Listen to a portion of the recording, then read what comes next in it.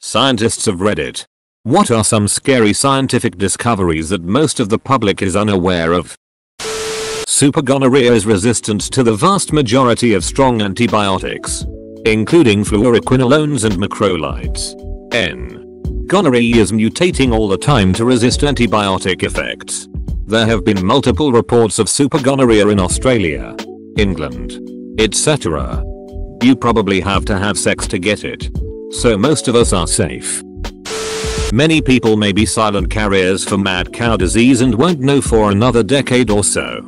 Mad cow disease from the 1980s-1990s was due to cows being fed the remains of other animals. People then ate their beef and consumed prions, a protein that can destroy the human brain. It's thought that many people still might carry prions but won't know until they start experiencing the symptoms of Creutzfeldt-Jakob disease or bovine spongiform encephalopathy, which might be 10-50 years after consuming the contaminated meat.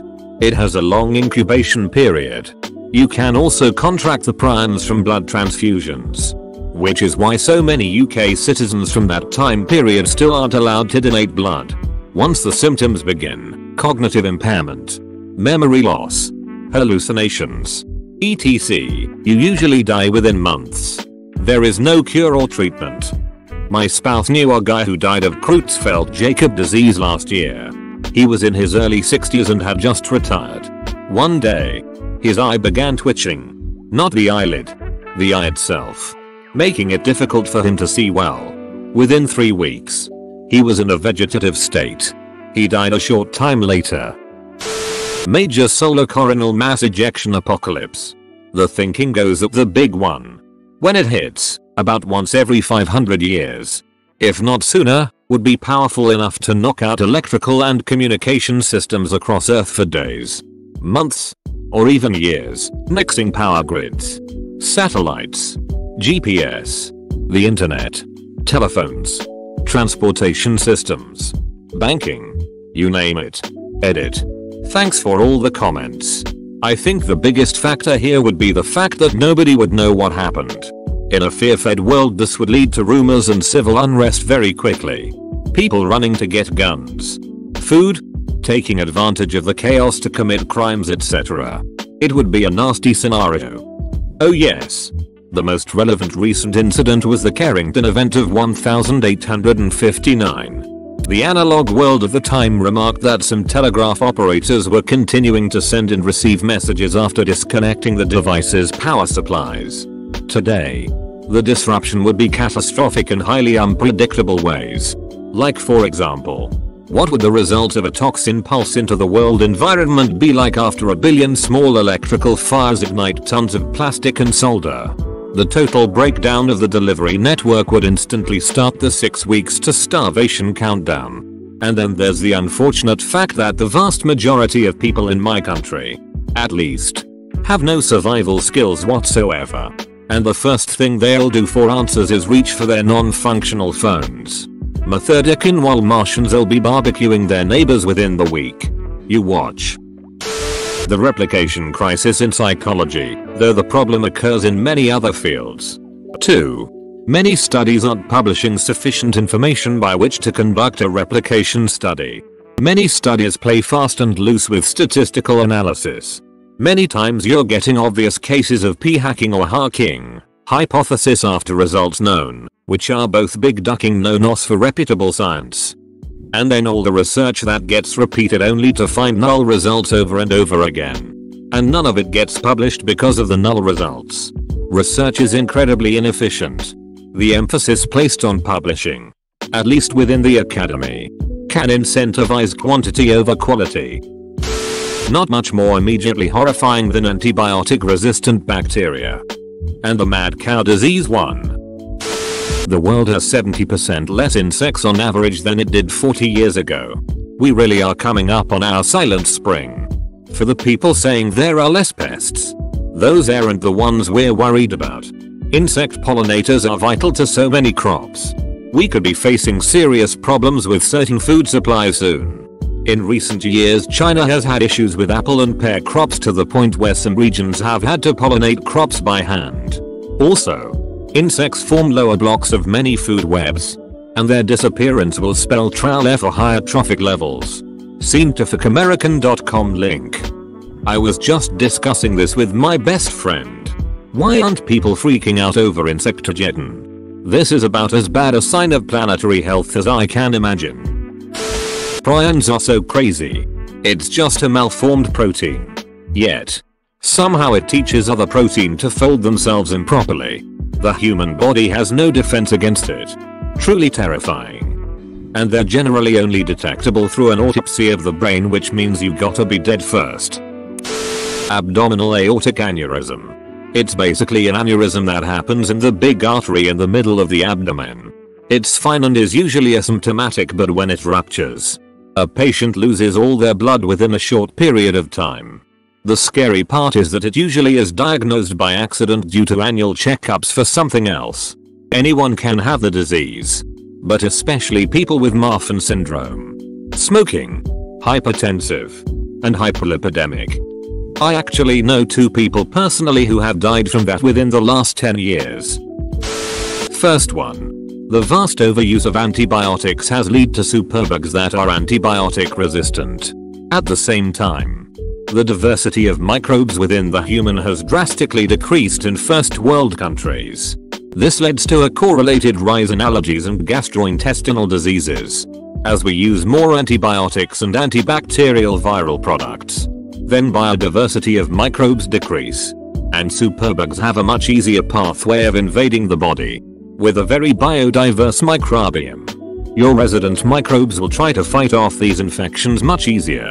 We need to focus on helping bacteria, not killing all of it. Edit. Hi. I am a biology undergraduate BTW, but I do work in a microbiology lab where I do genetic sequencing and study antibiotic production. I am no expert, but I am in love with microbiome research.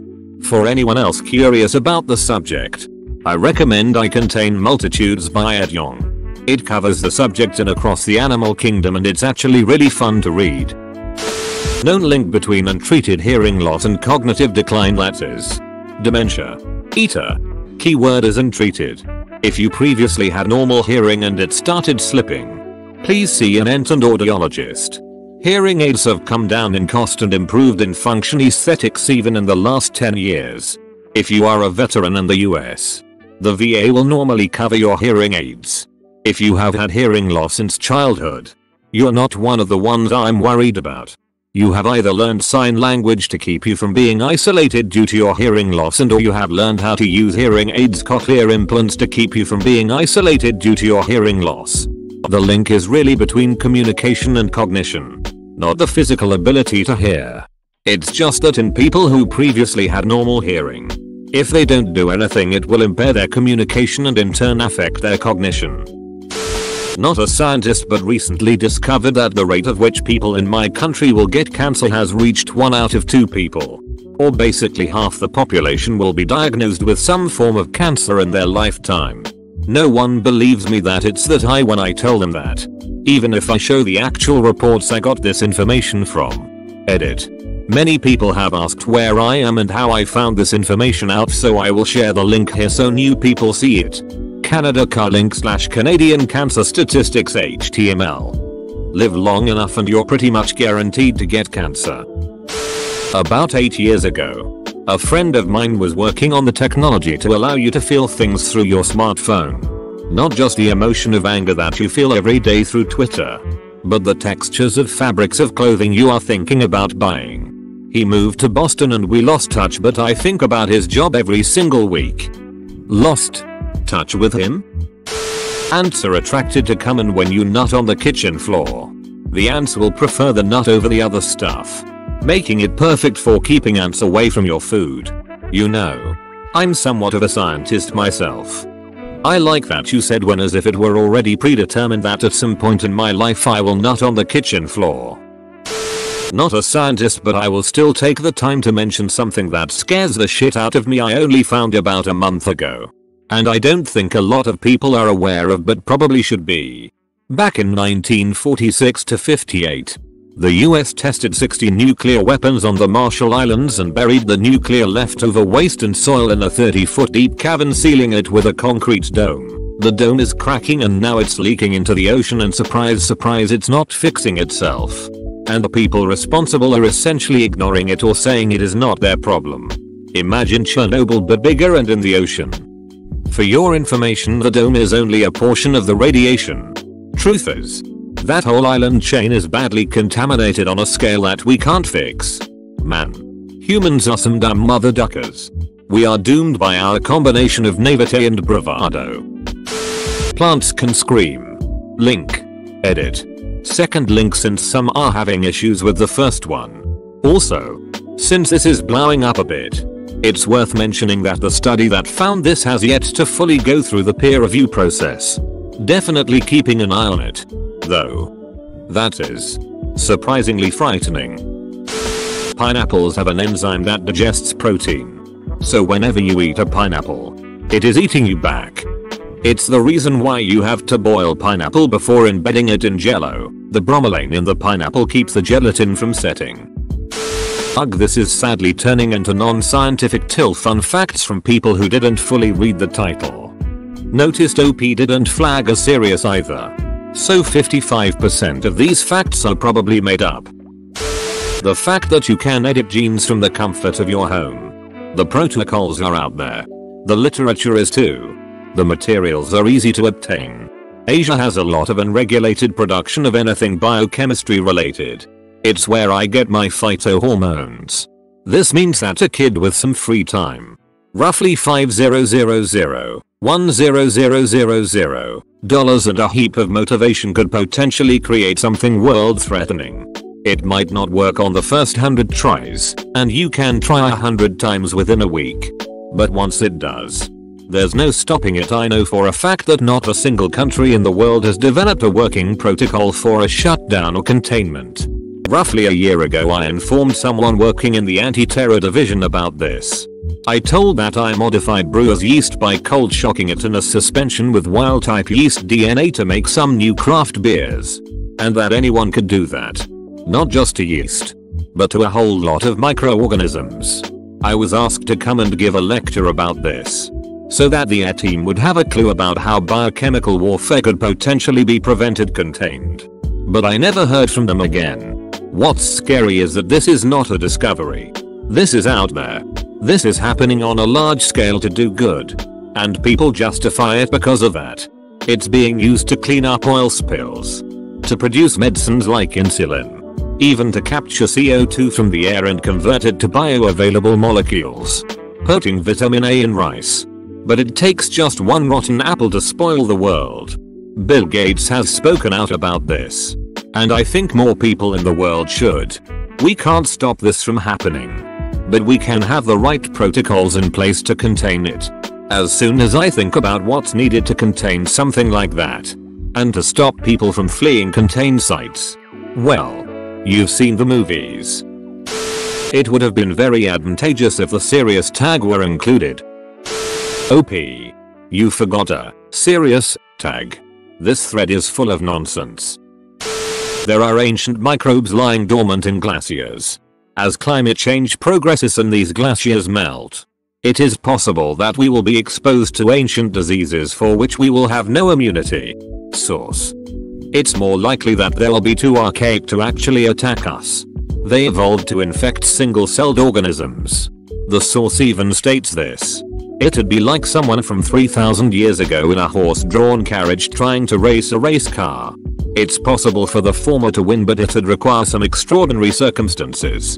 That being said, climate change is scary, but for other, more significant reasons. The Higgs boson, which was hypothesized decades ago, was discovered via the Large Hadron Collider. Its real-life discovery proved that it's what gives mass to everything. But there is a non-zero chance that a Higgs boson can drop to a lower energy state. And because of the law of entropy, it's the preferred state to decay to a lower energy state if possible. The influence of a low energy state boson would kick off a chain reaction, causing other Higgs bosons to drop to a lower energy state. The problem with this is that if a Higgs boson drops to a lower energy state, then it can't give mass to things anymore, which has universal implications when mass doesn't have mass anymore. It's theorized that the infinitesimal small probability of this occurring could lead to a circumstance where the universe as we know it disappears. Essentially, it would occur like an absolute void progressing through the universe, low energy state Higgs bosons infecting any other Higgs boson they come across. Maybe the closest thing to a Thanos snap. But it causes everything to disappear in the universe, but only at the speed of light rather than instantaneously. Doesn't that mean it could have already happened somewhere?